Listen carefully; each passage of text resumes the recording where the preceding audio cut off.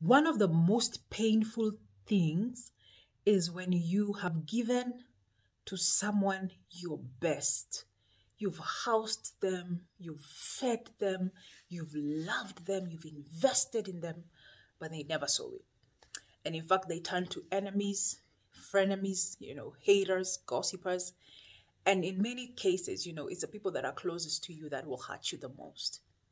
And so I just want to encourage you, if you're going through that or if you've gone through that, that when you sow any seed, just sow by faith. Don't sow by sight.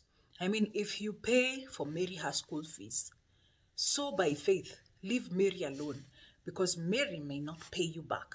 Mary might be offended at you by the end of you paying that school fees. Listen, Jesus, when he was here on earth, when he needed his people the most, the last few days at the cross, Peter denied him. Judas betrayed him.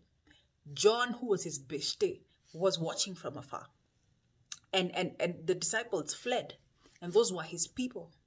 And that's the way it is. When you get into trouble, you realize, well, I'm just alone, me and my Jesus.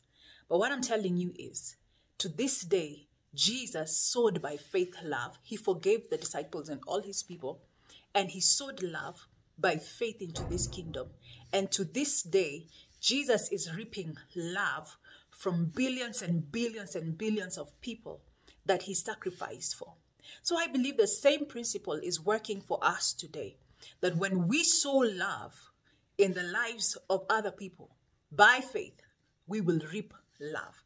It may not be from that particular person that you sow to, but God pays very well, and he never sleeps nor slumbers. So keep doing good, keep giving, keep feeding, keep paying school fees, doing good things, because you will reap a harvest in due time.